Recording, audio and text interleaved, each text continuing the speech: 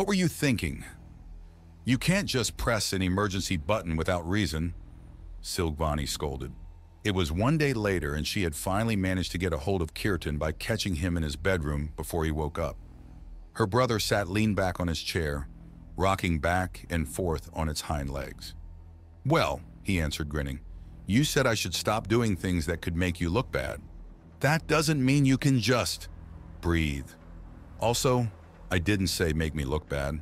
I said can reflect negatively on us, with what I meant not just you and me, but the entirety of our world and our people. For the first one's sake, you are almost 5 cycles old. It is really overdue that you start acting both your age and your status. Pfft, who cares? You're the one who will get the throne. Maybe, but until then you are still a prince. You represent both Homai and the Vanari, whether you like it or not. Judging by his demeanor, he didn't care as always. Instead, he seemed to get another idea. Why are you so sure I pressed the button? Nobody saw me. Could have also been a malfunction or an accident. Silvani cocked her head. You mean besides the fact that you didn't even try to refute it and more or less admitted it twice already? Because everyone in this palace is a mature adult, bar one. Hey, at least I'm not punching my bed. I don't. What does that have to do with anything? What is that even supposed to mean, I don't punch my bed? He rocked forward with his chair and jumped off of it. Not you, that weird alien you brought. She's been doing it for 2 nights now. Okay, first her name is Nadine, and she is a guest from a so far uncontacted race, and you'll treat her accordingly. Second, why do you know what a royal guest does at night in her private chambers? You see, I was hungry. Yeah, I wanted to grab some food, and when I passed a room, I heard some weird noises.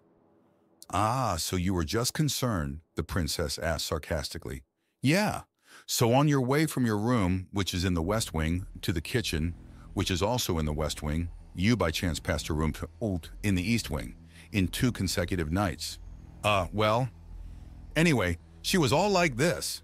He jumped onto his bed and started rolling left and right on his back, wildly kicking as well as flailing his arms around. I can't do it like her. She somehow made the entire bed shake. Yes, if someone with Nadine's strength would thrash around like that, the bed would definitely shake. I first thought it was a side effect of her molting, but she's done it last night again. Her kind doesn't molt, Silvani corrected her brother. Of course she does, he insisted. I've seen it myself. Her face was all smeared and she kept wiping it. What else was that supposed to be? I don't know, Wait, what do you mean you've seen it yourself? That one was really just by chance.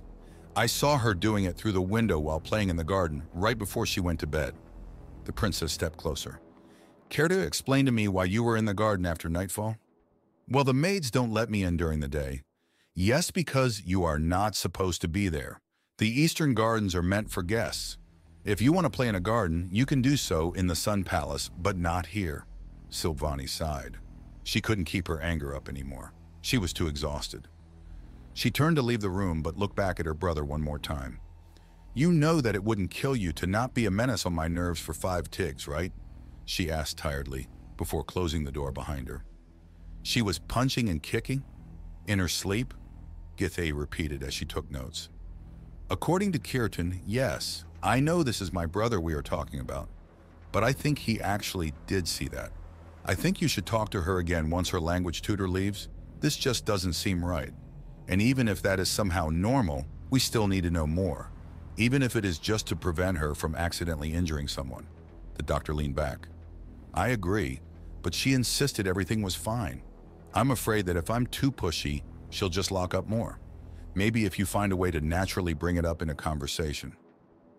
And she definitely said she was all right? Yes, Your Highness, as stated in my report. She said, and I quote, I am in no need of medical attention. The princess seemed to think for a moment. This doesn't have to mean she's fine, though. It just means you can't help her. That is actually a good point. But what could it be?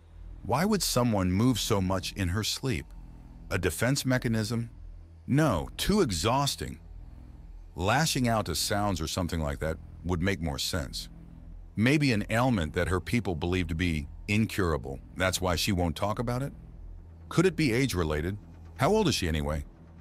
The doctor shook her head. No, she's 24 cycles, so about the same age as your mother. She's still got at least 8 cycles before she has to worry about that. Oh, they have the same lifespan as us? Githe looked up from her note. Huh? Her lifespan. You asked for that, right? Oh, first ones, what kind of an incompetent doctor am I? And I call myself royal physician. How could I forget to ask something so important? She slumped back into her chair. I mean, I know how. I got overly excited by being the first one to examine a new sentient species and then got thrown off by her mathematical prowess. Doesn't excuse it, though. She paused for a moment. Of course. She is so small it is entirely possible her lifespan is significantly shorter than ours. She might already be an elderly. If she thinks of her afflictions as simply a symptom of her age, it would all make sense. She stood up. You know what? I'll clear this up right now. But she is with her tutor right now. He'll be able to spare 10 tigs. With that, Githe stormed off and hurried to the east wing. It was quite a bit of a walk. It was literally the other side of the palace, after all. As she reached her destination, slightly exhausted, she took a few deep breaths, then she knocked. Yes? She opened the door and poked her head in. Nadine was sitting next to an old man, Baron Jacchio of Clan Jakaru, whose shell had already started to lose shape a bit. It was a clan without much influence that Githe knew only the name of, but the Baron had apparently a reputation as a capable teacher among higher-ranking nobles. I'm sorry to interrupt the two of you, I just need a moment. Nadine, could you tell me the life expectancy of your people? The alien girl thought for a moment. Well, if you have a healthy lifestyle, access to good medical care, and a bit of luck, 110 years is doable, so, 180 cycles. Anything else? No, thank you. The doctor closed the door and mechanically walked away. She didn't register where exactly she was going, but after a while she leaned against a wall and slowly slid to the floor. Then she started laughing. She didn't want to laugh. First ones, it wasn't even funny. But what else was she supposed to do, facing the absurdity of the situation? 180, almost 5 times the oldest Von Eyre ever recorded. Doctor? And still 4 times as much as a female Taistri, who till now had been the longest living in the entire alliance. Doctor! The princess's call pulled her back into reality. Why are you sitting here laughing like you've gone mad? What's going on? We were off, the doctor said, standing up. We were off. We were completely off. What are you talking about? You sound like 180. Humans live 180 cycles. A blank stare from the princess was the answer. But that would mean she is not an elderly. The doctor was almost shouting at this point. She is a child.